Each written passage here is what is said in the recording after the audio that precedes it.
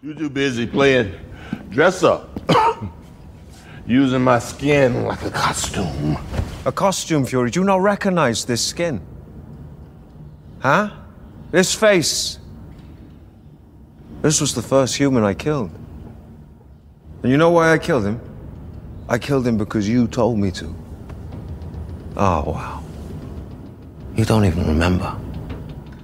The first mission you sent me on. You know, I was young, I tried my best. I wanted to give everything to impress my hero. You know, the one who promised us a home. But this man, Fury, he had a wife. And he had children. Yeah, all right, maybe he was a bit misguided. But I killed him because of you.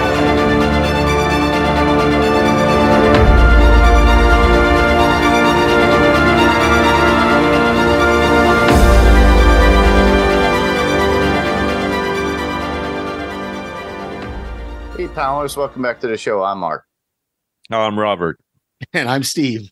And this is going to be a spoiler-full podcast about 2 episodes, which would be episode 5, Harvest, and episode 6 of called Hope in the Secret Invasion Hope or series. Hope? I thought it was Home.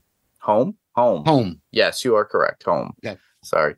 I wrote Hope. Right. Why did I write Hope? Because they need some hope. Oh, wow. I guess we'll talk about that later. But yeah, it's a spoilerful overview of this particular ending of the series and where it may be going. So we're going to do this. We're going to tackle it episode by episode, Harvest being the first one. And we'll segue into that. Both were very short episodes. If you think about it, they were less than 30 minutes overall, with even with like taking credits out. Yeah, less than 40 minutes, 35 minutes, something like that. So they were at most, very short. So it's weird. You would think with something of this magnitude that they did, these would be longer, but obviously they're not. Yeah. But we'll move right into episode 5, which is Harvest. So, Steve, what is the synopsis? Short and sweet. Fury gathers his allies. Gravik deals with unrest. Yeah. And we see a lot of unrest from Mr. Gravik. Oh, yeah. Especially the way he treats his people. I mean, this is where we go into our points and interests of the episode. But Gravik is a character that we should touch on, and his needs and what he's doing. So what were your thoughts on Gravik as a whole within this particular episode, where his focus was lying? All right, I'll start on this one, but I'm gonna say that Gravik's character in the beginning, he seems to be a very interesting character. I definitely will say that. His motives, all those things, but he seems to be a character that just wasn't done the right way. And his motives just seem to me at least weak, because he seems to be the only one holding that grudge of whatever Nick Fury put him through. Correct. Compared to everybody else. The actor, which I forget the names, the name of the actor itself, but who's actually pretty good. He actually recently came out in the Barbie the Barbie movie. Oh wow. Yeah, so he's actually, I think, very good, a very good actor, and I was happy to see him on that. But I don't know, I think his character was one of the most interesting ones there. Everything else, I think, fell flat. At least Disney decided to get themselves some really good actors with this entire series. They just didn't leverage them the right way, I think. It's the writing, I think, because honestly, my focus on Gravik and the way it was, brought in from the very first episode and what we knew of him, and all the way up until maybe about the 3rd episode, right, it was very much focused. It was a focused character on a mission. And then as we see between 4 until I say the last episode, everything was focused more on emotion and passion about he was treated, and he kind of leveraged that onto his people, which were the Skrulls, and trying to utilize that as his way. a lot of it is writing. Rob, you had stated in the very beginning that the whole intro is done by AI. I would not be surprised if somebody at the very end said, "Hey, let's use AI to write this last episode." These last couple of Gravik. It was interesting because I didn't get when he changes the plan, right, and decides to go against his own people, and that's where I was like confused because I was like, wait a minute, his new plan is that he is going to have the Skrulls themselves get involved in this fight, and like it fell flat for me because I was kind of like going, wait a minute, the whole point of this was you wanted Russia and the United States to fight against each other so they cause nuclear war, and your people can survive, but none of the humans will. Get it? But now when he finds out that it's revealed that there was an alien at the site of the president's attempted assassination, and suddenly the world knows that they're there, then he changes it and he goes, well, now I'm just going to kill all the people that actually support me and hope that the rest of the million Skrulls that are on Earth will follow me after that. I didn't get like I understand. Too passionate at that point, if you think about it, because he's sacrificing his own people, but also just to make like a species extinct at that point. Yeah. He's sacrificing the people who support him. And so what are the people that don't even know what's going on? Right. There's let's say, okay, I don't know how many Skrulls were in that compound. Like there could have been more than maybe a few hundred, right? Let's say if there was even 500, if he had 500 people in his compound, right? That's still 999,500 other Skrulls out there that don't even know what the heck is Gravik. Like they don't even know. Yeah, depending even if they got the information. I didn't get that note. Yeah. He didn't send out a memo to the entire Skrull population with this. So all they're going to know is, hey, you started this war and you killed your own people.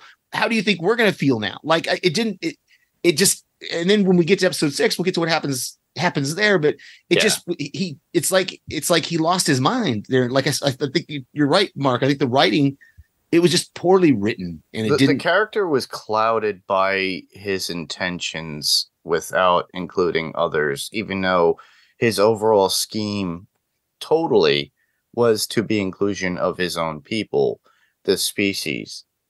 And at this point, as we see little spoilers at the very end for the last episode, he's a speciesist. He just became, it's not racist. He's a speciesist. He just hates humans at that point. And most concernably is Fury himself, which we do find out in the last episode exactly his intentions of why he did what he did, which was okay writing. It was done very well. But in this case, the statement that the writers were trying to give to us as the audience and when he's talking to his people was kind of overshadowed because they just wanted to look at him as a crazy dictator in this particular episode. Yeah. And Harvest. When he kills that guy Beto, he just slashes his throat right there in front of everybody. And like I said, how does he think anybody's going to follow him after that? I didn't get Gravik. It doesn't make any sense. You're right, Steve. It just doesn't make any sense on the character itself. Like their motives really don't make sense either. I mean, it's just a small group. Basically, think of it as a small terrorist group that's just trying to pretty much create this havoc in the world. And of course, Nick Fury, and we'll talk about Nick Fury. So here's what I would say is that I remember when we started this podcast on Secret Invasion that I said, well, so far I'm going to give it a chance. And then all of a sudden it came up to, what is it, episode 3 or 4, where all of a sudden the president, or 4, where the president actually they try to kidnap him or something like that. And I was like, okay, finally this show is starting to, ramp up. And then it just took a downhill turn again. Yes. And it lost that momentum. And like I said, I felt like, and by the way, the actor's name is Kingsley Benadir. So like I said, his character of Gravik, it just seems like, hey, he's just a terrorist. He just wants to basically just watch the world burn, as they say. But it's not like, hey, all the Skrulls are actually looking to, exact revenge on Fury the same way, or they're pissed off that they're on Earth or something like that. You know what? It just seems like it's just a few of the Skrulls that are kind of, disenchanted with the whole thing, but the rest, we don't know about the rest. We don't know what's going on with the rest of these Skrulls. We don't know what's going on with, we know what's going on with Fury's wife, which, she's okay with being on Earth. And there's probably other Skrulls that are okay on being on. For all we know, the majority of them are okay with being on Earth. And the majority of them are blending in, not that they, he has this small minority that wants to wear their own skin and live in their own place. But then, like I said, there's, a million of them. So there's a whole bunch out there that are just living their lives, just doing their thing as a human. And I don't know if they all, like Vara and Priscilla tells the story of how she got the body that she has, and it sounded pretty legit. So I don't know if the rest of them are like, what was the suggestion was that I think he said something like, well, I didn't know if you just picked it out of a crowd in Canada and chose that form. Right. And then came to the United States. So I wonder how many of them have doppelgangers out there that they've never even met, that they just see somebody and then they go to a different place to live out their lives. It seems like there's a lot of them that just got replaced and they got taken out of basically out of civilization, because towards the end of episode 6, you could see that. Yeah, they kind of take whoever they take possession of, they literally house them somewhere else, and they take their appearance. Yeah, but I'm talking about the million other Skrulls, the 900,000. Yeah, I know what you're saying. And that's the problem. We don't know if they took them out or if they just replaced them. Right. We don't know. So, and the show never gives us anything of that, of just answers. The average Skrull out there living their lives, on Earth. That if Gravik hadn't done what he did, because I keep going round and round with the same thought, but it's just, he has this small cyclical thing. Yeah. He has this small percentage of people that, like Rob, you said, are disenchanted with Fury not finding them a home. But yet there's 900,000 other Skrulls out there that apparently are, as far as we know, because the show didn't tell us, are just happy living their lives and are blending in. So, I wish they would have. What I wish I would have seen is, hey, all of a sudden there's all these small Skrull cells throughout the entire world waiting for Gravik to actually give the word or something like that. Right. Or show us more of Brixton, of the people living in Brixton who are Skrulls. Everywhere, because they're supposed to be all over the world. So show me that, hey, this is not just in Brixton, but this is, hey, everywhere in the world, every Skrull is waiting for Gravik to give the word so that they can now take over the world or whatever it is that they're going to do. But this is more of a concentrated thing. And to me, it just seems like, hey, it's just a group of, just, again, a terrorist cell that's just deciding, oh, well, we don't like the way things are being done. And that's the that's the biggest problem I had with this with this whole show. It was just that little bit, but the implications of having 1 million people being replaced is huge. Right. And the fact that, we saw a few leaders and things like that, but I wish they would have shown us everyday people all of a sudden are being replaced. Yeah, the side shot, or even them seeing the exposure of Talos at that time when they killed him on screen, protecting the president at that point, and them going, wait, when did this happen? And they are in their own home watching TV, and they just turn to a Skrull with shock on their face going, right, I never got that. And they should. It's kind of like a they live kind of moment. They live amongst us. But the thing is that majority of them, I would believe in my mind, because like you said, Rob, that it's like a small sect terrorist group that Gravik was leading. But a lot of those people, like what Steve was saying, is that they're living their own lives and they don't have a clue as to what's going on in this world as other people.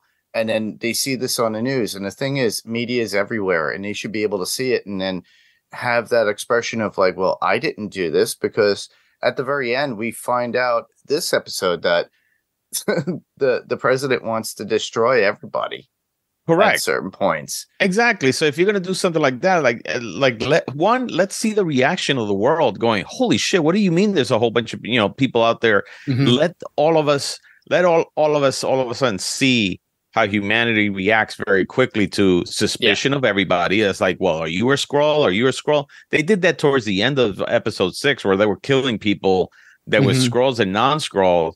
But I think that should have been something that they should have done, I think, early on to kind of, that would have been a great part of the story if like early on people start to find out and what is the reaction towards the entire world of something like this. But not only that, like you were saying, Mark, hey, maybe half of them are going, whoa, we never agreed to any of this. Mhm. Well, so also the fact that, hey, there are Skrulls on Earth that do not want this.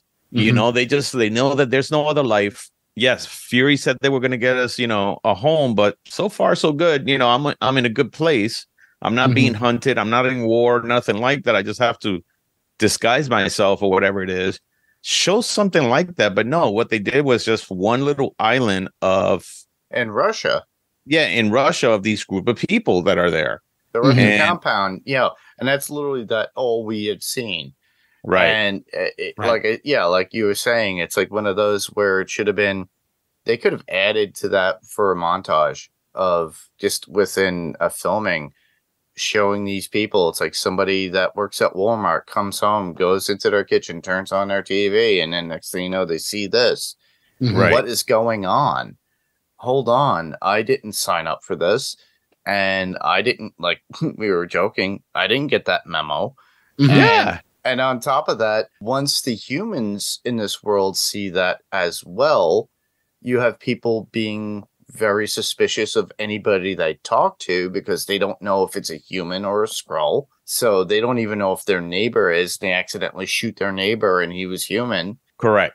And then you have somebody else like down the road that is a Skrull going, I'm not going outside. Yeah. Right. It's this. I think this was just lazy writing. This was really lazy writing because when you start to do something like this, you have to actually think of the ramification of what's going to happen when the population of Earth finds out that there's 1 million Skrulls throughout the world. It's like saying the pandemic. When we were in the pandemic, what happened? Well, shit, everybody just went on lockdown. You see everybody with masks. Nobody wanted to touch anybody. Keep away from me. Keep 6 feet away from me. I mean, I got, there were people in scuba suits. All right. That shit really made me laugh when I saw a picture where somebody was in an entire scuba suit with an aqua lung and everything in a Walmart. And I'm like, okay, like the ridiculousness of what's going on with this pandemic. Imagine if you were to tell people, hey, there are aliens from another world that look exactly like us. Or have replaced us or whatever it is, we're going to hunt them down. Well, in the meantime, while you're hunting them down, how am I supposed to live? Right. And that's something that I think should have been covered. They never covered it and it sucks, but they left it out. Yeah, they left it out and it is what it is, so I thought it was lazy writing. I think the only part that I really enjoyed, honestly, out of this entire show was Olivia Colman's character. Yeah, first I want to talk about Sonja Farms.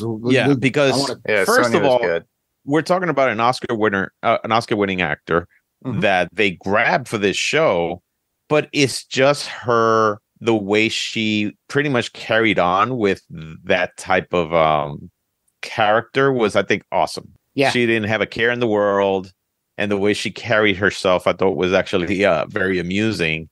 Yeah. And she was the only one that honestly was interesting to me.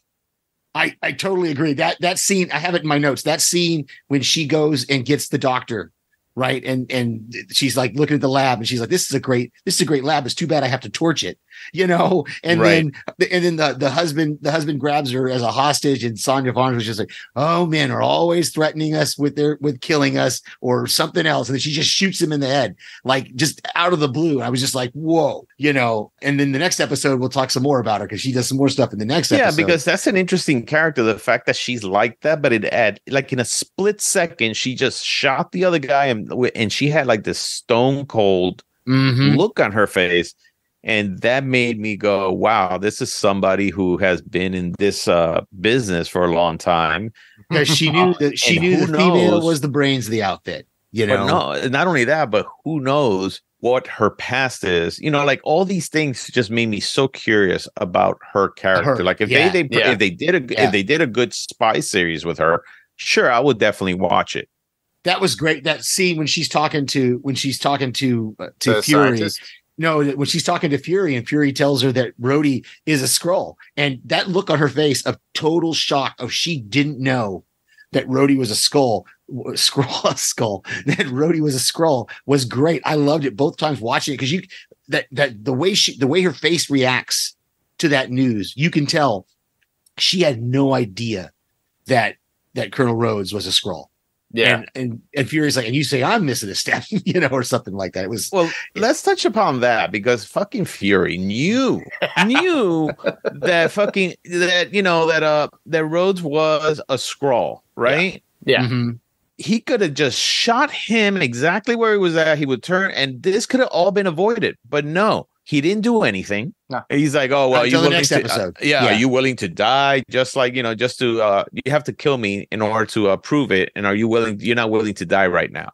I love that shot at the beginning of episode 5, where they bring the president to the hospital and Fury posts up, outside the door. He's got that chair. He slams that chair down. He's got his gun in his hand. And like, this is like the old Fury. Like this is Fury, right? Yeah, Right. Not the he's old standing man. up for what he needs to. Yeah. Yeah. Not the old broken down man who's, at the end of his career. That's Fury posting up with a gun in hand going, I'm going to protect the president. But then Gravik calls him and he has to leave to go get the DNA, and I'm Right. like, great. So you're going to leave the president just completely exposed. Like you said, Rob, you're leaving the president completely exposed so that when all that Skrull Rhodes has to do is come in and talk to the president. You find out from Gravik in that phone call what the new plan is. The new plan is we're going to have everybody turn on the Russians and the Skrulls. We're going to act like the Skrulls are working with the Russians. Right. And it's just, again, it's that I understand we had to get to that point where you have these super duper Skrull, but yeah, it's There's a way to end it to get a way around that, in my opinion. Yeah. But the funny thing is, like, yeah, he gets up from his chair, goes out to the hospital, and he winds up making a phone call. If you think about it, that's all he had to do. yeah, And it's, to me, it was a nice standoff verbally, and it was good dialogue between Fury and Bravo, who is Rhodey, and Rava, Brava. RAA. The closed Rava. captioning, the closed captioning had Rava, RAAVA. I had 'Cause Grava. I don't know why. I'm just going by my ears. No, I had the closed captioning on, and the second time, because I didn't notice it the first time, but the second time, Gravik says her name Oh, okay. when he's talking to her, when he's giving. It's Rhodey actually Vara. V-A. No, Vara- Vara that's is Priscilla. Fury's wife. That's So Fury's who wife. are we talking about? Rhodey, Rhodey. the Skrull pretending to be Rhodey. Oh, I'm sorry. The Skrull name is Rava. Yeah. Rava. Okay. Yeah, which is a female. We Okay. find out too. That's how much I didn't care about what was going on with this show after one. But yeah, it was a good interaction, good dialogue. The writers actually got it forth to put in a plan for the story. He leaves, but yet he comes back, and then Right, he comes back in episode 6. That's episode 6 right. exactly. But the manipulation by Rava to the president is what's interesting, because it's her just constantly, through being Rhodey, trying to influence him, which is very interesting. Yeah. I thought It's all about the manipulation aspect of it. Yeah. And then And I mean- Fury's go ahead. No, go ahead. Fury's meeting with Gaia. I don't know if are we ready? Are we ready to move off from that topic and go to Gaia? Because I think Gaia is another one we want to kind of need to talk about. Guy, At least here this in episode 5. Yeah, she doesn't have a big part in it, but she definitely she's got a pretty good sized part in this episode here. Yeah, she does, especially during when she visits the house and meets Vara, Mhm. and the whole discussion about her father, and then it's the funeral pyre that they have to do. But she's so young, she doesn't remember anything of the world of Skrull. So she doesn't know how to do the prayers or for the funeral pyre. So she kind of relies on Farah to do that for her.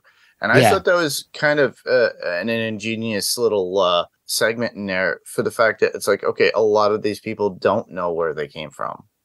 And that also leads to the millions that they have that are on Earth that are claiming people's lives, because the only world for some of them, a lot of them, because I'm sure there were a lot of young children, only knew Earth and didn't know Skrulls at all. Correct. Which is actually very it's very reminiscent to what's, sometimes what happens here in the United States with the whole thing with the immigration, which is, correct. Hey, you have people who did cross the border, 10 years ago, 20 years ago, whatever it is, and they had kids here, and now they want to actually or not even that. The kids, when they crossed the border, were probably 9 months old or something like that. But all they've ever known is the United States. How are you going to take a child that all he's ever known is the United States and then throw him back to, to Mexico or to wherever it is? Yeah. And I don't want to make this like a political thing or anything like that, but this is basically the same thing. You're going to probably have a lot of young Skrulls that did not know their own home world, but they grew up on Earth. And so how are they going to deal with this? Or, or how are they reacting to all this stuff? Yeah. And we go back. Is one of them. Yeah. We go back to the conversation we had at the beginning when we started recording. Is it just, they didn't show us the average Skrull out there, who's not part of Gravik's community. So, yeah. And Emilia Clarke, let me tell you. So here's what I think about Emilia Clarke. First of all, I think she's an extremely talented actress, just very, very gifted, I think, in that sense.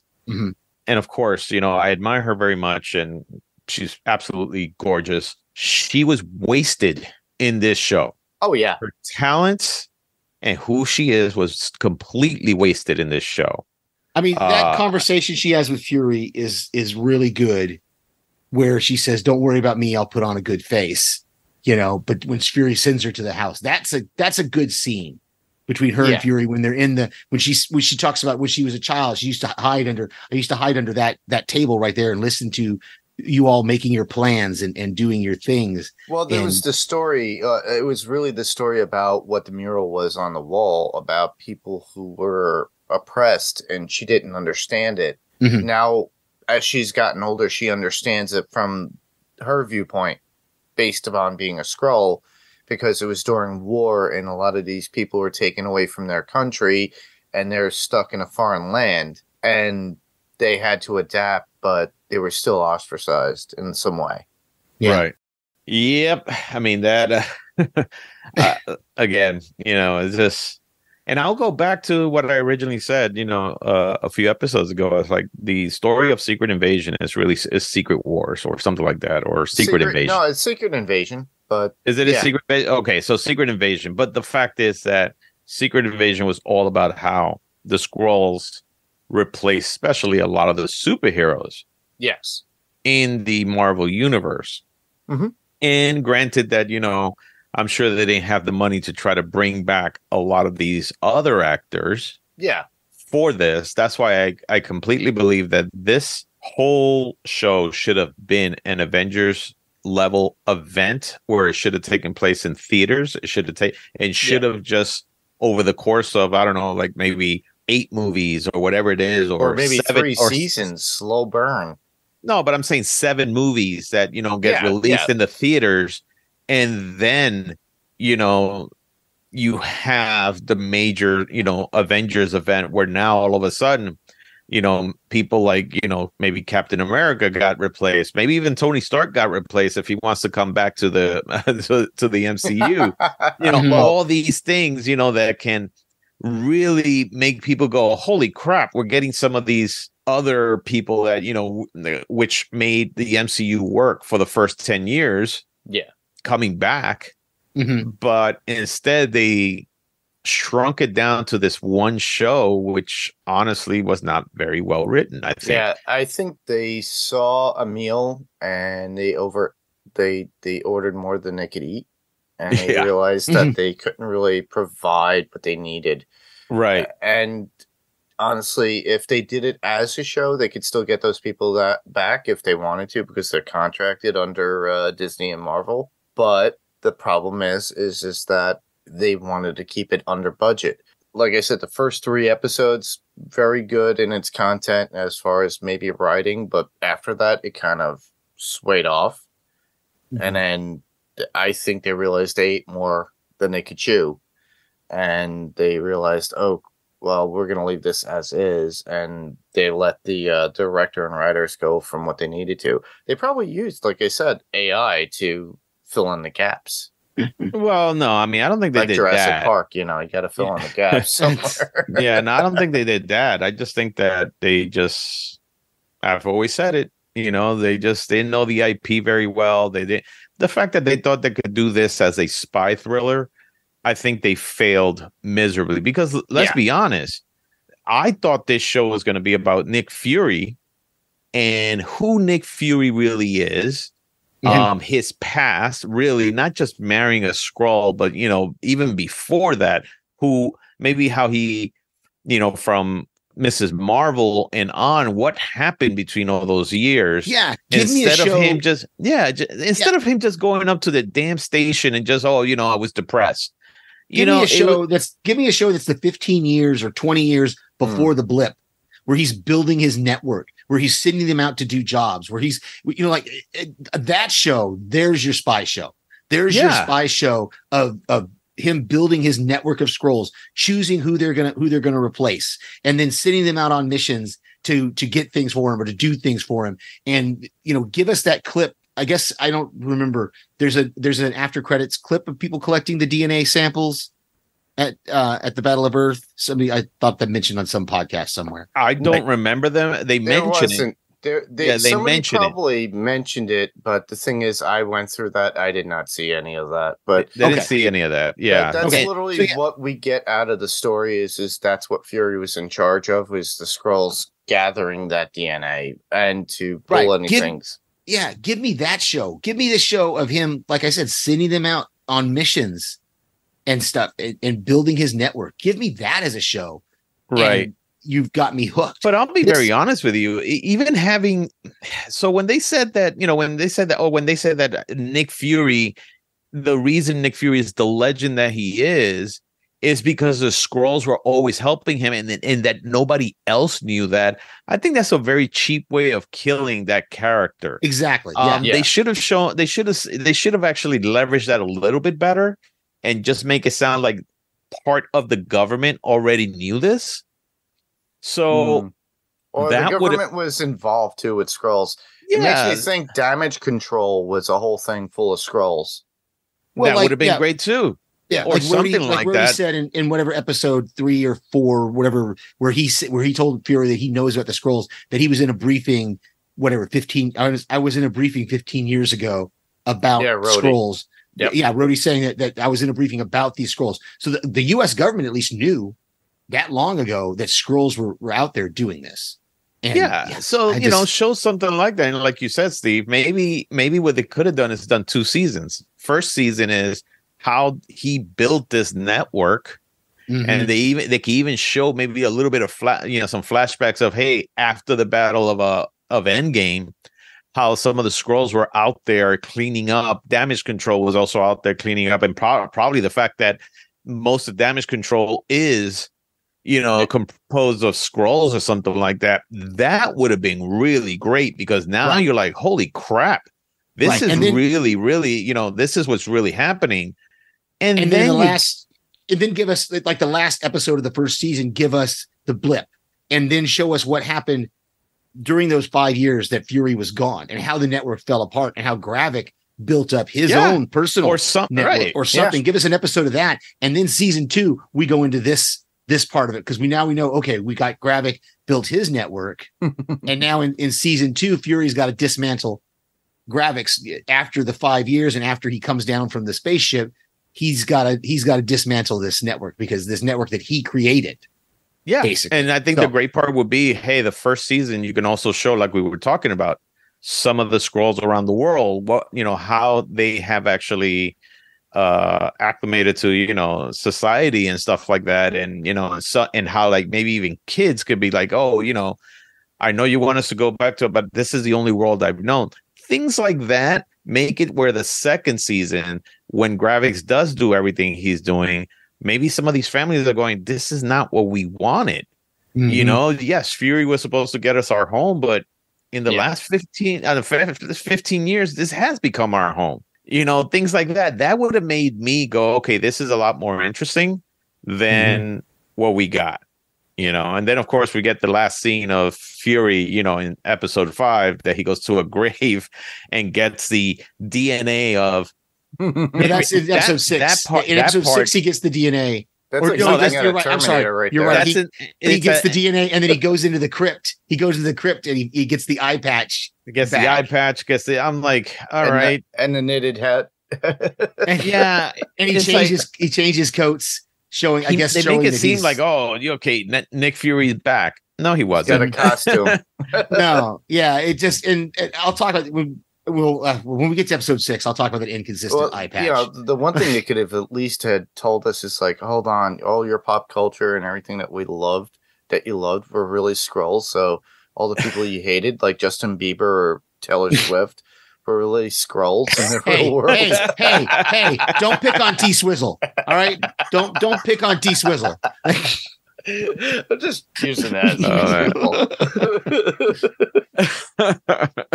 Well, shall we move into episode 6, since we did get to that end scene where by the way, if you would have done if they would have done what you said, where they all of a sudden show like Justin Bieber and all that stuff, a lot of people, the first thing they would have was like, didn't they do that in Men in Black? Yeah, that is true.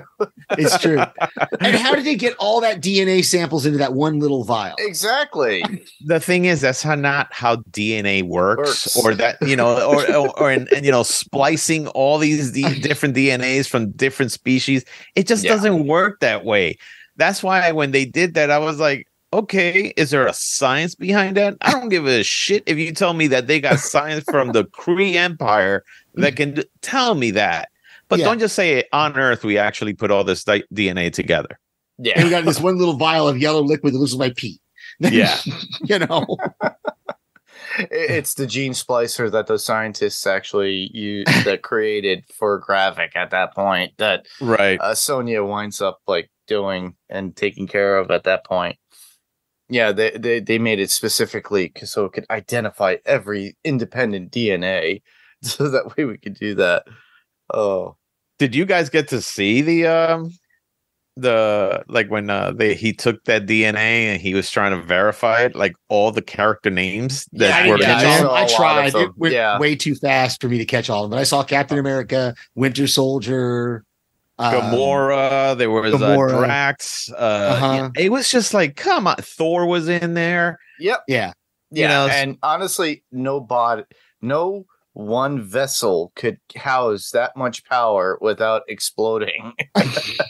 So hopefully, listeners, that will happen to Gaia, so they can eliminate the one true strong.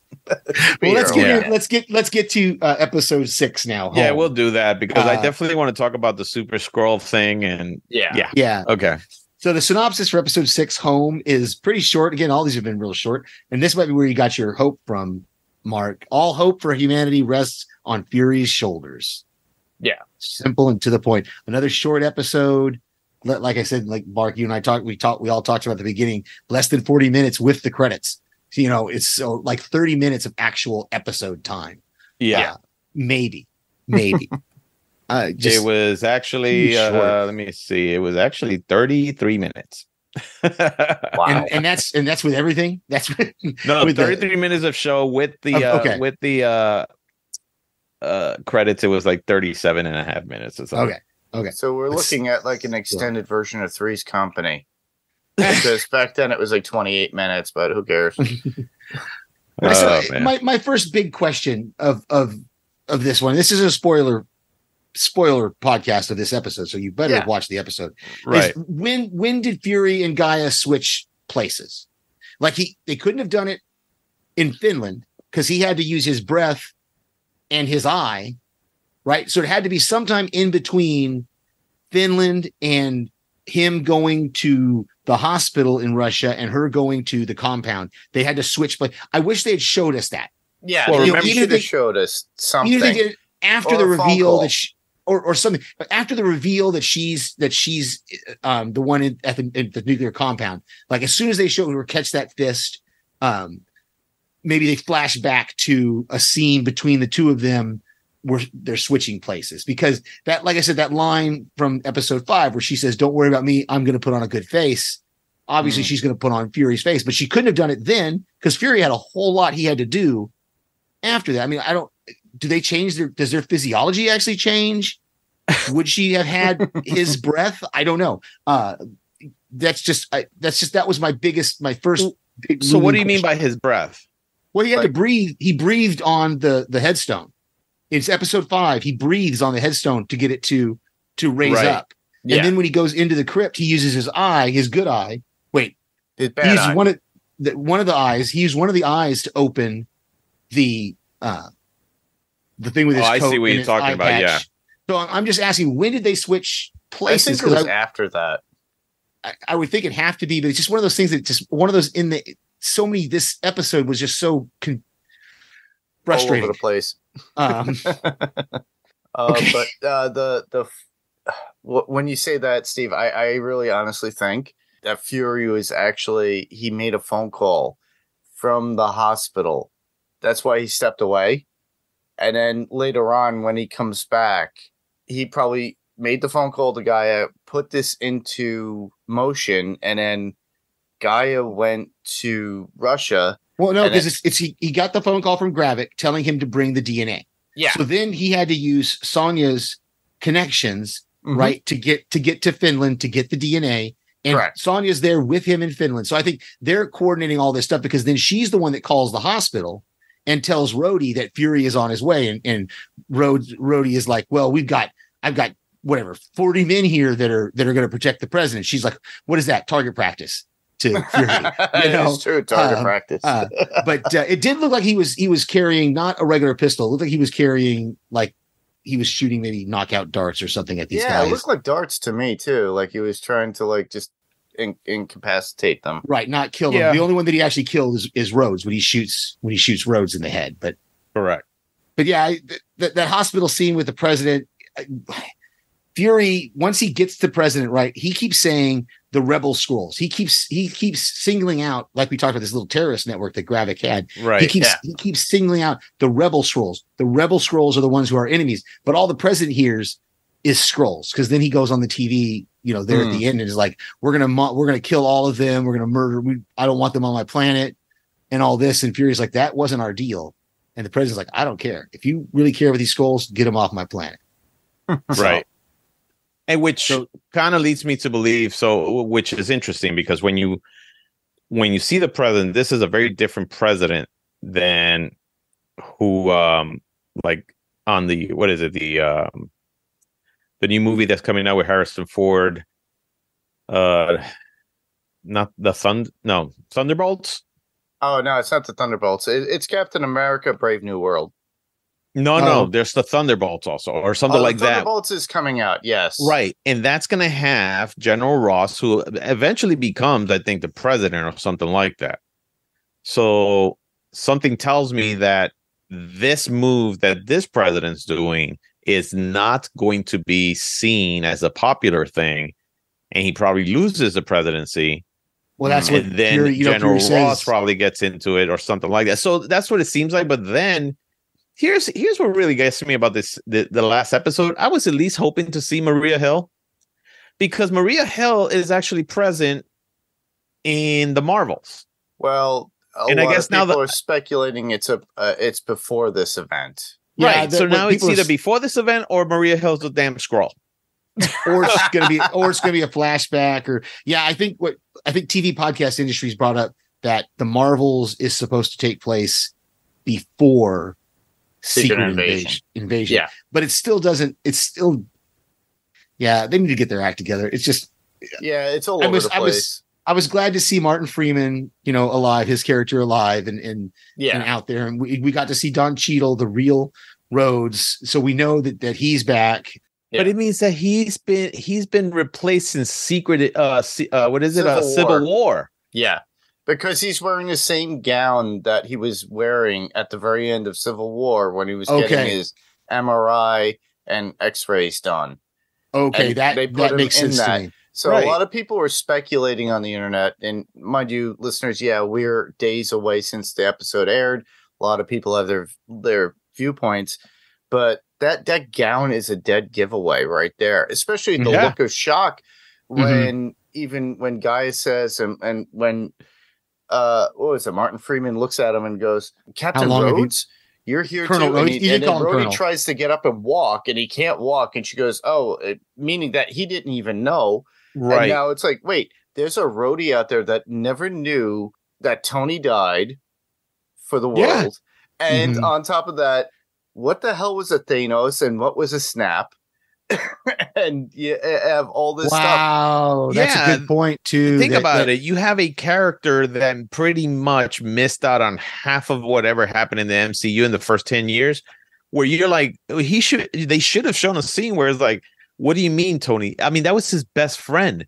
Tony died. So damn, show me something where like maybe Nick Fury, it takes, Rhodey to, the grave, wherever he's buried, or his grave or something like that. Something where like he has to explain to him. I was like, this happened, the Snap happened, we lost Captain America, we lost Black Widow, we lost all these people. And I mean, that would have been a great scene. I think that would have been a fantastic scene where it's like Rhodey trying to deal with that fact. Now, how is the MCU going to deal with that? Deal with that one point. Not only that, but correct me if I'm wrong. Good. All these people were in the island too, right? The ones that those were the people that were in the island. You're talking in Russia, right? Yeah. The radiation is a problem with me because apparently you see Gaia fainting like as Fury didn't take the iodine pills, and faking that they're dying, but yet these people are in captivity underground with all this radiation around them for months, if not years. There's an easy answer to that though. They were shielded. Suspend your disbelief. They were comics. Shielded. Yeah, they comics. They were shielded. Whatever room they kept them in, whatever stasis field they had them in, was protected from. I thought the same thing though. I'm like, going, wait a minute. Wouldn't these people be dead? like you're gonna she's flipping all these switches to bring them back to life, and she goes, oh yeah, radiation poisoning. Everybody's dead. That was just again another thing that they definitely missed. Yeah. At least say something like, shouldn't we all be dead or something like that? Or whatever it is. And for Gaia to say you were, the stasis field was protecting you from the radiation. That's would be a quick line that would fix it. Yeah. Yeah. We'd fix it and we wouldn't be having this discussion. But there was a lot of things. There were a lot of things in this episode. Like I said, the inconsistent eye patch, like one scene he's wearing it, one scene he's not wearing it. Then at the end, he's wearing it again, and he's wearing the like in one scene, he's got the beanie but no eye patch, and then he's got eye patch, no beanie, and then at the end, he's got beanie and eye patch, and I'm like, going, seriously, I gotta definitely check that out just to see. Well, when he's talking, I'll put it this way for sure because I watched it when he's talking to the president on the phone, and he tells him, that's the move of a one-term president. He has no eye patch. He has no eye patch on, and he's wearing the beanie. When he attacks the hospital, did he have the beanie on? And I don't remember, but check that out because at the end it's very inconsistent whether he's wearing the eye patch or not. And I'm like going because you can see his eye moving when he's talking to the president.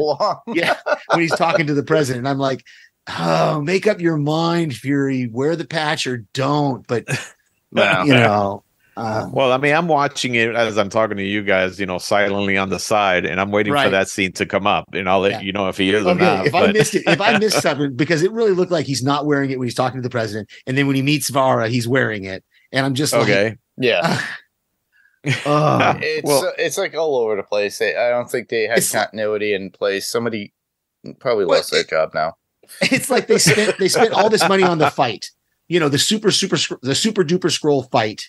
Oh yeah. They spent all that money and all that CGI to make that fight that everything else kind of fell to the wayside. Well, you know what? Let's get into that because so first of all, the Super Skrulls, at least in comics, was supposed to have the powers of the Fantastic Four. 4 powers, and that's one it. Skrull that was a One Super Skrull. Skrull. Right. Yeah, that was the Thing, Sue Storm, the Invisible Woman, Reed Richards, the Elastic Man, and you got the Human Torch by Johnny Storm. And Right. they were able to use and intertwine those powers, and that's what it was. And then later on, they did Secret Invasion, where Skrulls were adapted to mimic certain characters or some of these heroes independently, like Spider-Woman, Reed Richards alone, or even Iron Man or Captain Marvel or whoever it was. Right. And that's how that Secret Invasion was. But with this, now it's, all right, we're going to throw all the DNA in you. Gravik's got it all, and so does Gaia, but Gaia knows how to use it like it's like her left hand. Right. And that's the thing that I was, but not only that, so I spoke to somebody that really knew the topics of Skrulls and stuff like that. And he says, first of all, the Super Skrulls, whenever they gained all those powers, they would actually die off because they couldn't handle all that. Which right? I think might happen to Gaia in time.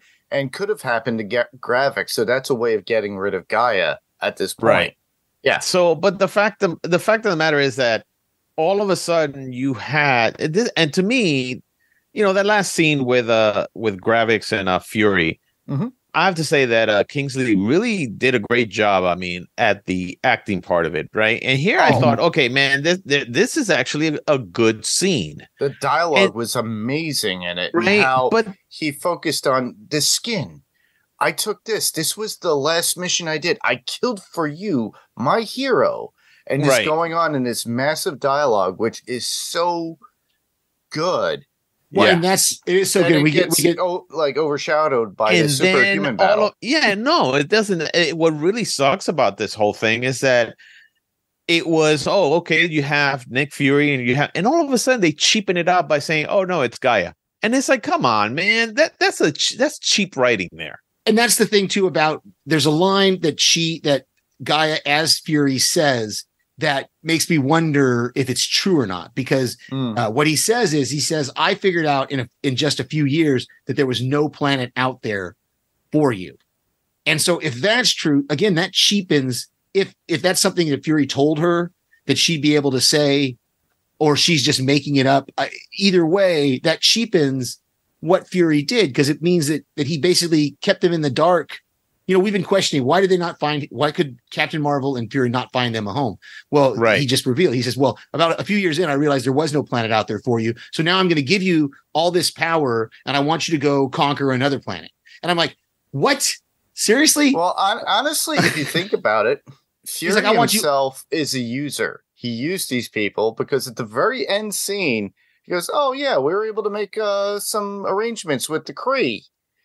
And it's just he says they're willing to have peace talks. They're having peace talks with the Kree, so that might actually become something where, like, if they do find peace, that the Skrulls might be able to have a world in the Kree Empire or something like that. At the very, or go back to Skrullos or whatever. At the very beginning of Endgame, we already saw a planet that is populable. It's Thanos' garden area. Send them there. Yeah, this is a show that doesn't make any sense because look, through Guardians of the Galaxy, they've been to many worlds. You're telling me that you couldn't call the Guardians of the Galaxy and say, "Hey, Peter Quill, I'm trying to find a world for the Skrulls. Is there something out there that you could see?" Yeah. But no, they didn't do that. Again, lazy fucking writing. That's what I call it. It's just lazy writing. You watch Gaia, like I'm looking at Gaia right now trying to fight with, and all these different powers and all these things. And you're right. It's like, how the hell did you learn how to use these powers? It's like, sleep like Mantis or having the Frost Giant's frosty arm go through his chest. Yeah. Well, and she did the phasing. Captain Marvel's powers too at that point. Well, she did the phasing. She did the phasing thing. I read an article. I saw an article real quickly earlier today that was talking about some of the powers she used. And I watched it. When I watched it again today, I saw it. When he throws the car at her, she uses that phasing power that Ghost Woman and Ant-Man had. Oh, yeah. Right. Where the car goes right through, where she goes right through the car, however you want to say it. You know, so she's using powers that we didn't even know were available to her. Like, how does she know? How to use them? Yeah, and how she just instinctively it just I could see Gravik using some of these no, because he got him right then also. Because that's when I realized that it was Gaia. And just put his like tree trunk hand into the guy. Yeah, because if you really think about it, I mean, basically Gaia became the most powerful character in all of the MCU. Yeah, and it's like, come on, man, that's just stupid. I mean, who wrote this? I mean, and AI. You know what? No, I don't think it's AI. Listen, I mean, I'm all up for the fact that, you know, these writers are on strike and they should get paid and stuff like that. But fuck you, man. If you can't write something the right way and you go against what the IP really is, and you go against, I don't know, 60, 70 years of comic book stories and all these things, just because you want to make a name for yourself and say, well, you know what? Screw it. If I screwed it up, I just move on to the next project I have. Well, guess what? You might be able to do that, but you just disappointed a whole bunch of fans. Yeah. Well, Chris Claremont actually dealt with that in the 80s during the X-Men run too, because he had to change a whole bunch of things, which kind of screwed up. So it's like it was kind of like a rewrite and restructure at that point. And they wound up doing that later on in the 90s with X-Men as well. So just to use a reference point, they've done it in other comics also, and other story plots. And I'm sure you listeners who are comic readers will feel the same way. It's like, wait a minute, but we had that story and, they summed that up as like a what if, or it's an alternate universe, or, if they decide out of the blue, and I'll laugh at Marvel if they do this, but the one elephant in the room that we have to deal with after this is when we get the Thunderbolts. Okay, is Valentina Allegra de Fontaine a Skrull, and that's what her ulterior motive was through Gravik to get all these superheroes together, like the fake Captain America from Falcon and the Winter Soldier, and get all these other characters that are going to be in there. I'm curious. Was the Crimson Guardian a Skrull? Yeah, this is one of those things where this particular show makes you question a lot of the things from that the MCU has done. And while granted that, by having Skrulls impersonate people, then yes, you should question everything, because now you're like, oh, but if this is the last show and they're not doing anything, this sucks, because now you left a whole bunch of people saying, well, what about this and what about that? And okay, Rhodey, was in Civil War. That's when they grabbed them, or because the only thing they're concentrating now on is Kang the Conqueror. Right. So, not even that now. They're literally. They're sidestepping. They're only working with the IP that they already started putting into production, which would be the Thunderbolts, the Marvels, and whatever else comes after that. They're not putting those into fruition. We'll see what happens with Kang, because now that they found Jonathan Majors, innocent of all the charges. Because I didn't even know what happened or what he was charged. I didn't know any of this. He was charged with, I think it was sexual violence or something like that. I mean, it was pretty bad. He basically, they're saying that he attacked his girlfriend at that time. She came around, said something different. People had videos, some people didn't. Then they stated that she did something to him. Then she turned around and changed her tune. So we don't know, and a lot of what Marvel and Disney are waiting for is the ultimate outcome. But as always, there's always a way to write around it, because a lot of people were not, even the fans were not happy with the idea of having Kang as the ultimate baddie for Secret Wars. So they could have easily used the Beyonder, or I'm forgetting the alien that looks like a bug, Annihilus. And that was another opportunity as well. They could always just state this whole Kang thing throughout Loki and everything was still a multiverse thing with time, and they have issues with it. They could, and I think they should have just kept that. They should have kept the Kang part as Disney shows.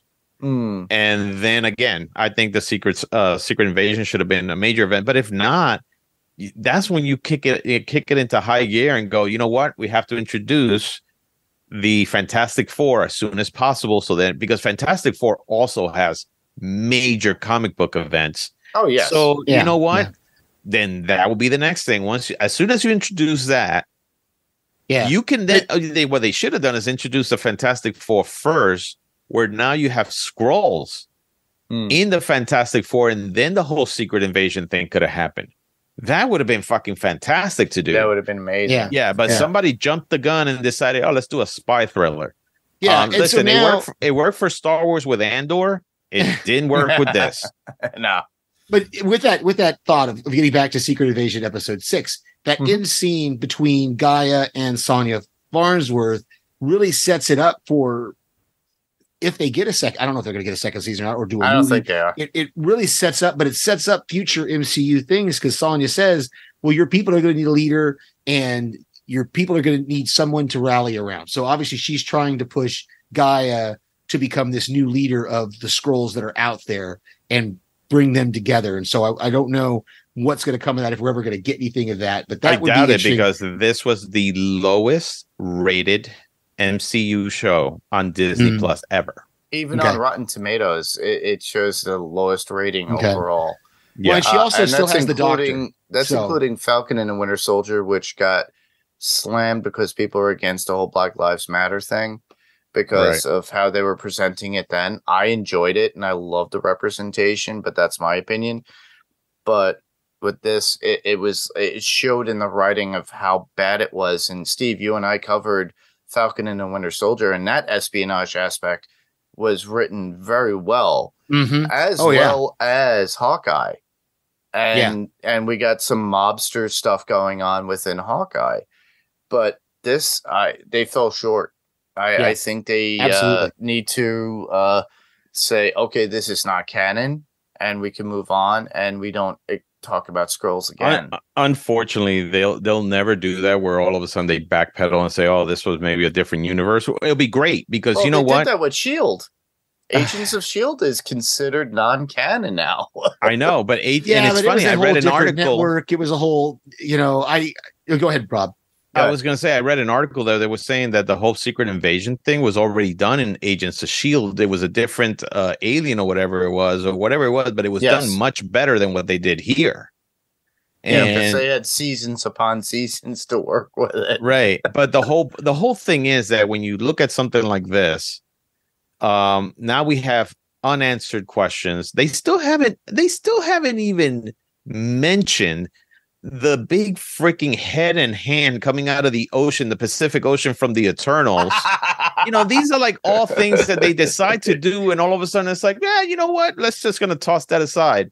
No, so they're gonna use it. It's gonna have adamantium in it, and then we'll have. I just know that like they'll do these things, and all of a sudden they just kind of leave people hanging. I was one of the first people to say, listen, I'm gonna give the show a chance. I mean, you got Samuel L. Jackson, you got Emilia Clarke, you got all these great people in there. It has to be good. Apparently it wasn't. I mean, I fell off, honestly. I was hopeful for the first 3 episodes. By episode 4, it's when I started to be like, okay, I'm concerned about this. And then the last 2 episodes, I'm like, they really needed to rethink this. And they should have taken some more time. Give it some time, or if not, have people review it beforehand. You do this with movies already, right? You sit people down in the theater and say, well, what do you think? Well, I didn't like that or that or that because you have a problem with this and this and this. And then they'll take that into consideration, and they had to do that with the Marvels. I'm just wondering, because whenever they do test screenings, unfortunately, they never do test screenings with real fans.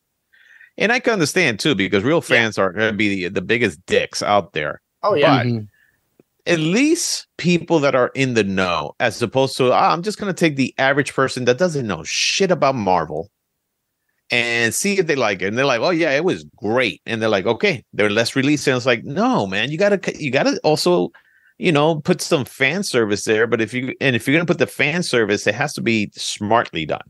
Well, what they should always do, and this is my idea, and I've had it for years, to do a screening for something that you're trying to make when it comes to pop culture. Conventions are your guide. Sit them down. Hey, this is something that we're working for. We're only bringing in 20 people. You get to watch this, but you can't say you have to sign this NDA, but give us your honest opinion.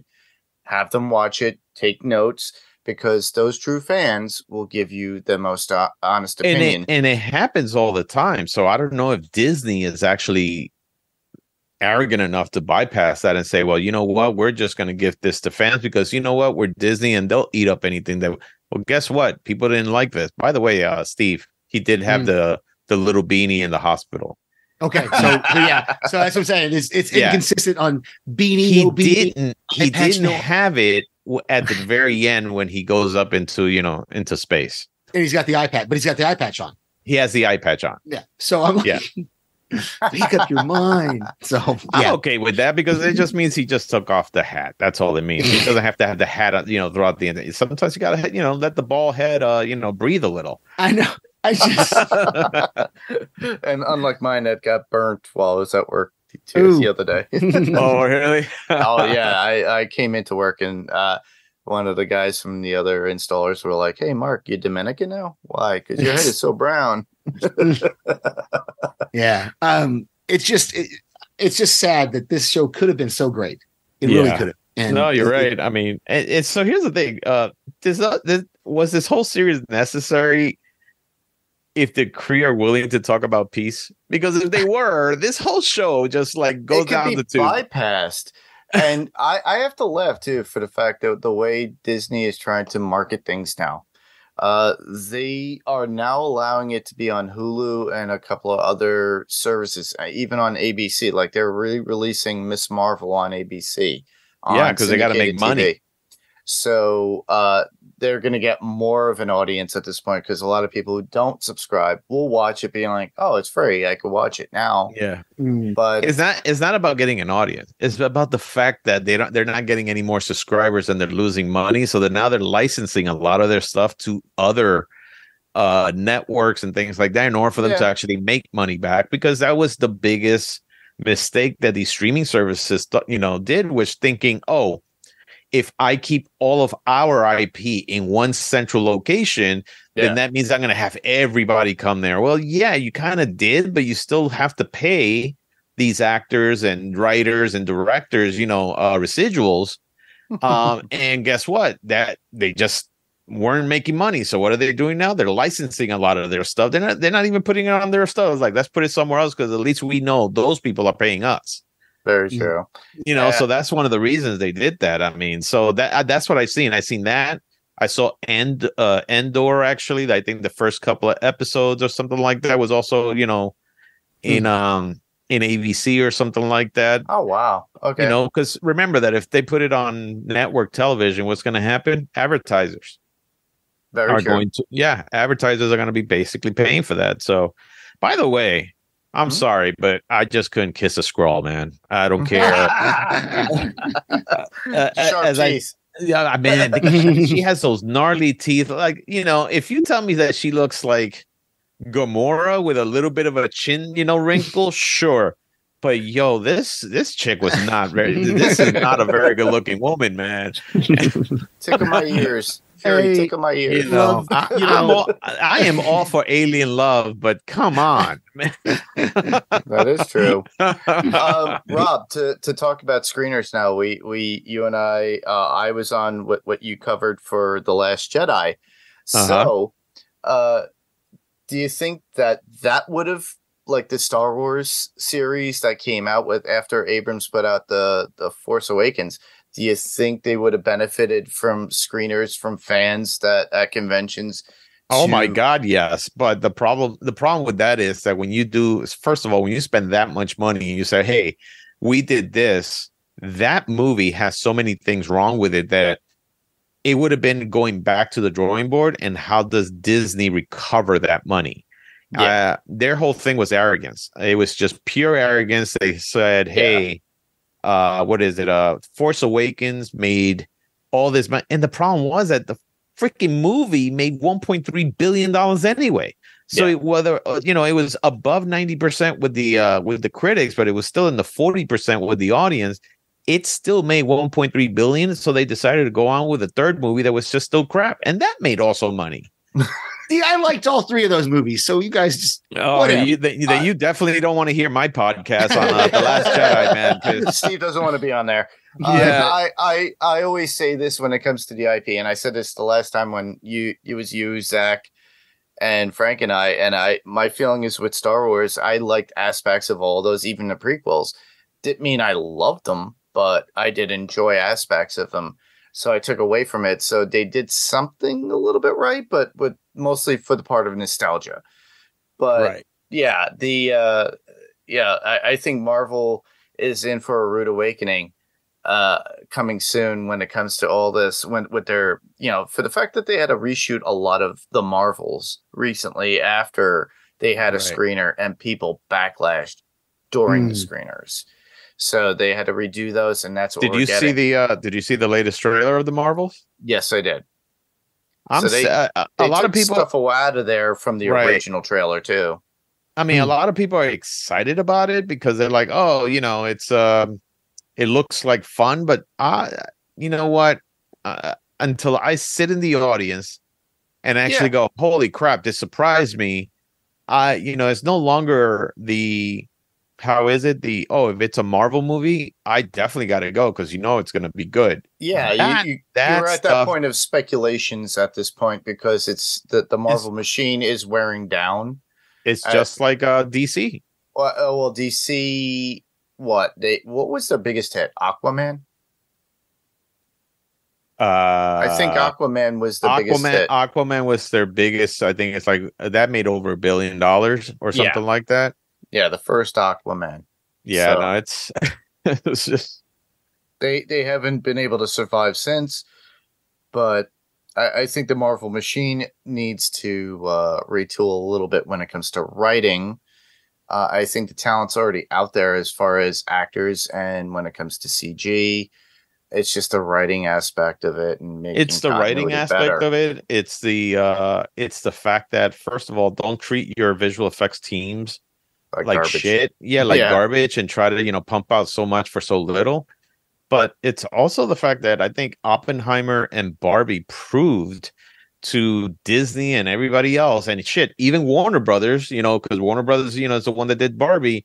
Yeah, that when you have the right people in a project who are passionate about that project and respect the project, correct, you're going to get a good movie. But if you all of a sudden are arrogant enough to think that you know the project, but you don't, because from what I heard, Barbie was going to be done with what's her name? Amy Schumer,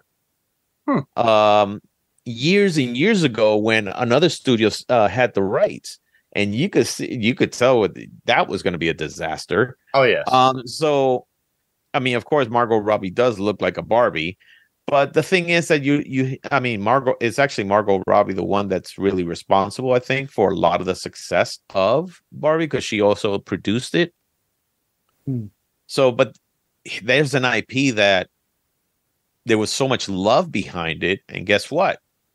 Everybody went. I mean, it was amazing. And let me tell you, I grew up working when I was in high school, working in Toys R Us. The one aisle that I hated the most was Barbie's. Because one, at the end of the night, you have to put all these toys away because, of course, kids come in, take toys. Mom, buy me this toy. And then mom says, no, put that down. They put it somewhere else. And every time I went into the Barbie aisle, the first thing I said is like, what is it that you do? That you have fucking mansions, Corvettes, and everything? Are you like a high-class whore or something? I mean, come on. And then all of a sudden she has all these different careers. I'm like, no human being has all those careers. And it was always pink. So I was one of those people that really hated it, but I loved the movie because, one, it is a very female empowerment type of movie. Yeah. But the fact was that it had a good story behind it. The acting was great. Ryan Gosling was fantastic on it. You had a team of people that really took their time and to do something like this. And Warner Brothers should be actually looking at themselves and going, all right. And I guarantee you this, Warner Brothers probably looked at that and looked over at James Gunn and says, if you cannot produce that same kind of excitement that Barbie brought in, you're out. Because it was so great to see people in the theaters. I mean, first of all, it packed the theaters. Oppenheimer and of course Barbie packed theaters, which is all the things that we want. Yeah. But you saw so many people engaged. You saw so many people wearing pink to support the movie. I mean, it was just like a sea of pink. But the beauty of that was that then they will, as soon as they were done with that movie, you would see them go now to see Oppenheimer, which is a completely opposite movie of what Barbie would be. Right. But they supported that too. And those two movies coming out at the same time, I mean, what they were projected to make, it exceeded that so it big time. far. But those are movies that were those like Oppenheimer to me is a film. Yeah, that's a film that you sit down. That was something that was actually done very well. Sound design fantastic. But now you're looking at something like Barbie, which of course is for kids and things like that. But adults enjoyed it because it had a lot of adult humor in there. But it was well written and it kept you engaged. I saw people with with T-shirts that had combination, Barbenheimer, yeah, Barbenheimer or something like that. There was one that had the logo of Mattel, because the logo of Mattel is like this pink with like all these little stars going, or like these little points going all around it, and in the middle, in Barbie font, it says, "I have I have become death, the destroyer of worlds." And I was like, that's the best T-shirt I've ever seen. Because from far away, you think it says Barbie, but when you read it, it's actually the Oppenheimer thing. And it was like, that's the kind of stuff that I miss. That's the kind of stuff that, we all want. We want to be excited to go to the movies. We want to be engaged in the movies. We want people. And when you keep putting garbage out like this whole Secret Invasion, and when you put garbage out like The Flash and some of the other movies, I mean, The Flash, I think the biggest thing that's made The Flash suffer was Ezra Miller. Yeah. That being said, but you see stuff like, Black Adam, you see things like, the Shazam movie, Ant-Man and the Wasp, Quantumania. You're like, come on, man. I mean, movies are expensive nowadays. Yeah. Don't make me waste money on this stupid stuff, because it's like going to the theater. If you go into a Broadway play now, and then to take a whole family, it's going to cost you over like $150 to $200 for a night out. In a Broadway play, try like over 600. Broadway, I mean, a ticket is about $100 each. You got a family of 4. You're already in the $400 to $500 range, and you haven't even gone to dinner yet. I know that. So. Yeah, no, it's just, movies are expensive. It's all expensive. But, these movies also, I think these studios got to really stop saying, you know what, we'll put it out in a month and a half in streaming. Well, that's what happened to Flash. Look at that. It came out on streaming how soon? As soon as I put the episode out on the podcast, it was out. For streaming. For streaming, yeah. No, I know that Transformers is already out on Paramount Plus. Yeah. It's so fast based upon what they projected and what they could get, and then if they can't make any money, they pull it. But all right, well, as you listeners could tell, Rob and myself were not big fans at the very end of Secret Invasion. Steve, you were a little bit hopeful. I mean, I'm still hopeful that they could do something with what they set up. Maybe, but I thought the same thing about Moon Knight. We haven't seen any movement from Moon Knight. Not even that. Yeah, not a word. I loved that. Was a really good. That was a really good series. Oh, it was great. It was amazing, and they've done nothing with it since. So I was not a fan of that one either. But okay, whatever, man. Everybody has their own fandom. That's the whole thing, which is fine. But yeah, it's everybody has difference of opinion. So. Mm-hmm. I knew a lot of people who hated Guardians of the Galaxy. Mainly, I understood recently why, because of how the treatment of animals and things of that nature. So I understand from their viewpoint and why they protested and didn't like it. I was weighing more on the side of this is fantasy and fiction. And it does tug on your heartstrings when it comes to stuff like that. The treatment of animals. You mean the CG animals that they were using? Yes. That they're not real and they don't exist in real life? Correct. Sure. Yeah. But I understand from their viewpoint and their feeling.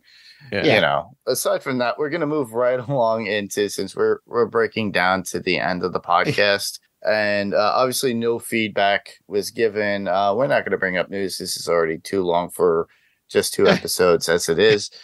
But we'll go into some podcast recommendations like we like to do, and then where you could find us. So, Steve, any podcast recommendations you could think of? I've been listening to The Psychologists Are In. It's a psych rewatch podcast with Timothy Amundsen and Maggie Lawson. And it's great. They just put out, I haven't listened to it yet. They just put out a reaction to the writers' SAG-AFTRA strike, probably talking about what the future is for their podcasts. But so that's one. And I would definitely recommend Talkville, which is Tom Welling and Michael Rosenbaum. I don't know how they're still putting out content. Maybe they recorded episodes prior to the strike, but they talked about the writers' strike in this last episode. So I can only assume that they must have had some in the can or something. No, they haven't. Well, the thing is they haven't re-released Smallville in any major form. Oh, so does that clear them to talk about it, even though it allows them? So if the company has not re-released it, let's say an anniversary DVD, and they're promoting it. Now, mind you, when it comes to convention land that's out there, that people going to conventions, Monster Mania is this weekend, and they are doing a Lost Boys reunion with Kiefer Sutherland and a few other, Alex Winter and a few other people. All they're going to be there is for literally autographs, signings, and photo ops, but they can't really talk about anything else on the panel when it comes to the movie. So those would be my two. Did he have any kind of celebrities on there on his podcast? Smallville or Talkville? On Talkville, yeah, they bring in. They actually the writers will call Al and Michael the creators. They've had John Snyder on there a couple times already. No, but I'm saying like after the strike. Oh no, I don't know. I don't know because they're putting out. They put out every Wednesday, and I was surprised to see a new episode this Wednesday. Episodically, I just listened to it, and they talked about, can we call Al and Michael, even though they said something about they might be on the picket line. So it definitely was during the writers' part of the strike that they recorded that podcast. Right. So I have to wait till next week to see if anything new. I think when it comes to so if they did a podcast, as long as they're not promoting any movie that they're actually doing. Let's say they're just talking about themselves, or they probably talked about maybe some, part of their career or something completely different. I think it's okay. But if as long as it's not promoting, they're doing, because normally you get on these podcasts to kind of promote yourself, Right. Yeah. No, they're not doing talk shows or anything like that. Yeah. Current projects. And I think it's more of a. I think in this case, I think he's doing it more of a. Hey, listen, I'm just going to get people on and we just talk about shit. I don't know, talking about go to the supermarket. Oh, they're talking about the episodes, and it's great. But Talkville is a great one to listen to, so I definitely recommend it. I've seen it once in a while. Yeah, it's not bad. Yeah, they're really good.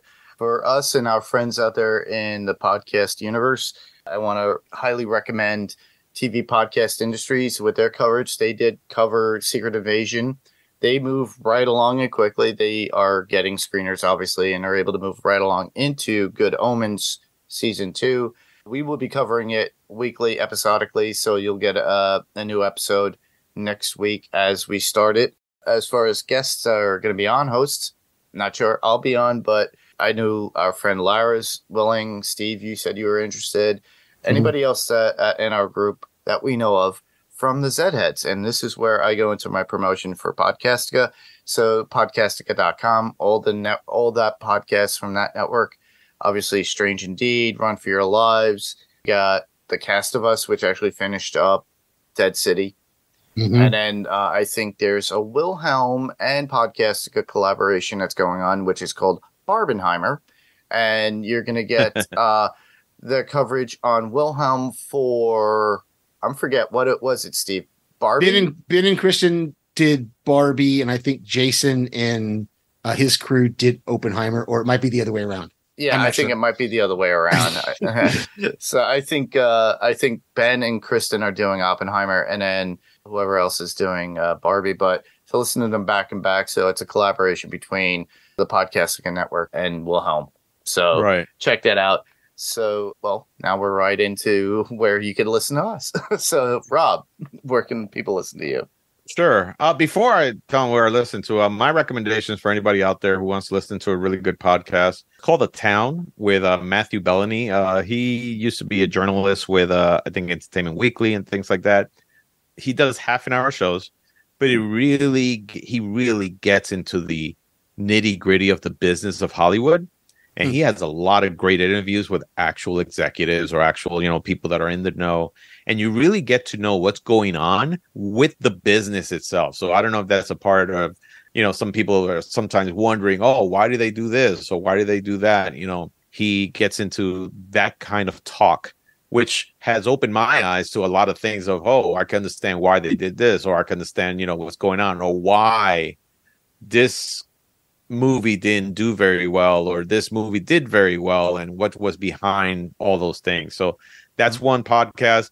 The other one's called The Big Picture, which I also like. They also, cover, movies too. And for those people who are interested in soundtracks, the Soundtrack Show is a fantastic podcast.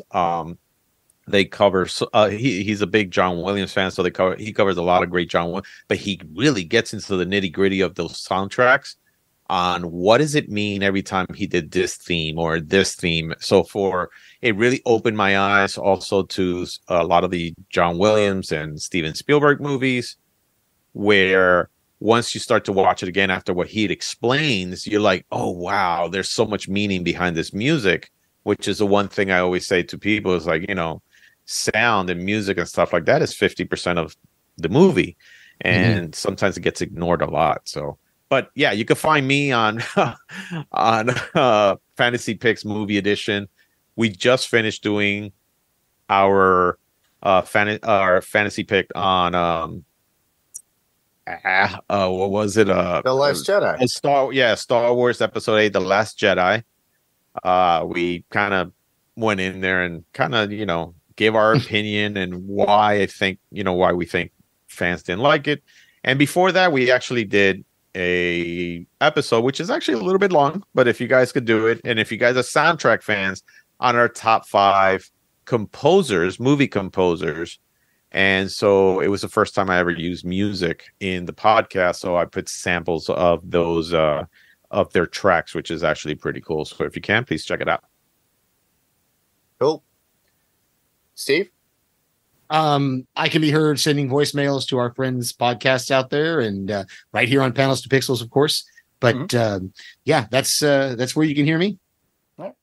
And as of course myself, you can hear me right here on Panels to Pixels podcast, as well as Adrenaline Cinema podcast. I released, I think the last thing I released was The Thing 2011, but coming up will be The Lost Boys. So that's still out there for people to send in whatever. I haven't really finished editing, so if people want to do that, Rima and I could actually talk about your feedback. So if you guys want to throw that in, I could throw that in as a little extra. But beyond that, we'll be working on a couple of other episodes in the near future, and we'll keep you apprised about that. What was the last episode you released? The Thing 2011. On what? Adrenaline Cinemas? Yeah. I thought it was Big Trouble in Little China. Oh, Big Trouble in Little China. Oh, yeah, that's right. I forgot what I released. Yeah, that was the last thing you released. And then on Panels to Pixels, the last thing you released on that was Adam and Eve. Yeah, Adam Eve. That was with me and Jamie. Also for you listeners to listen to as well, to let you be notified. Yes, Invincible is coming back November 3rd. So Jamie and I will be covering that episodically when it does come back on Amazon Prime. And I'll probably pop in with some voicemails on those ones too. Okay. or if not available, Steve will take control. Okay. But with that, well, talking about voicemails and feedback, you could send your feedback to our Facebook group, which would be facebook.com/Panels to Pixels, which actually I like to leave an image. So if we're covering the episode or whatever we're covering, like Good Omens, I already put it up. All you have to do is go to facebook.com/Panels to Pixels and then just leave your comment in the image below, and that would be fine. You could go to our Twitter @Panels2Pixels, but Now it's considered X. It's not Twitter, so I might be getting rid of it because we don't get really much traffic on there. But what I did do recently... Is he really changing the Twitter name to X? Yes. How ridiculous. Is he like getting rid of completely the name Twitter, or is it like, you know, like, I don't know, like Facebook, that their parent company is Meta? Meta. I'm not sure entirely, but we don't really get much traffic when it comes to Twitter at all. So my feeling is I'll just leave it on. What else we are using, which I actually did for Adam Eve, I put it on Instagram. So you can find us at Panels to Pixels Podcast on Instagram. So you could reach us out there as well. It can be heard on Spotify, Google Play, Apple Podcasts, or whatever podcast player of choice. If there's a rating or review, please do so if you can. Apple Podcasts is preferred because I guess it's the most premiered podcast player of choice and heralded highly. So please do so. You could always send us just a standard email. You know, we have an email address, and you could just write out a standard texted email to panelstopixels1@gmail.com. Panels, 2 is spelled out T-O, and pixels and the number 1 @gmail.com. So just write out your thoughts. We could read them. You could be part of the podcast that way, or even better, to be on the podcast itself. Record yourself. We have these devices, these handheld things. You can record your voice. Steve does it all the time. Don't you do it that way? I do it. Yep. Right there on my phone. Right there on his phone. And he live Steve's. And then he sends it out to everybody. And you don't have to worry about anything because it's on the other person's hand who's editing. But it's so cool. But we would love to hear your voice, and that way you be part of the podcast. So, like I said, email us at panelstopixels1@gmail.com. So, well, with that was our episode. I don't want to go any longer than we should because I don't want to bore everybody, because we already did take a long time with Secret Invasion. Well, we were a little bit passionate about, you know, other things. Well, no, that is true. Also about the show, because at the show too. Yeah. We expect so much out of Marvel, and while they have let us down in the last year or so, we're like the abused spouse that goes, you know what? I know he hit me, but I know he still loves me, so I'm going back to him. You know, it's like that's who we Stockholm are. Syndrome? Oh wow, wow. Oh jeez. That's what we are. We Rob. are abused. We are abused children and abused spouses who believe that Marvel will get their shit together, and we'll be. I'm sure they. I'm sure we're gonna. Well, we got Spider-Man Across the Universe, so remember that. But that was a Sony product, and we have that to look forward to come out on Blu-ray and 4K. So yep. But well. That Rob, it's just derailed everything. I am Mark. I'm Robert. And I'm still Steve, I guess. Same podcast, different panel, different pixel. And this is Panels to Pixels podcast. And we'll see you in the next panel. Good day, good night, sirs. And ladies and gentlemen. Good night. See ya. Good night now.